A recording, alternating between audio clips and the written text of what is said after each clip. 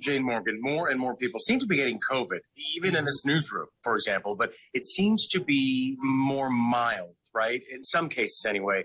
What is that doing for people's guard?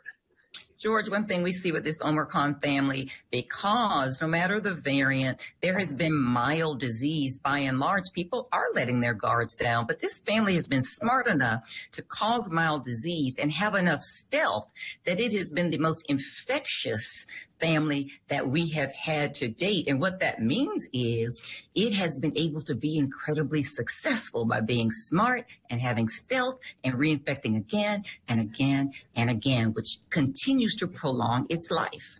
It does. We want people to be smart too. And there's something we need to know about. The more times we get COVID, how does that contribute to long COVID? Those things that we may not even know about yet.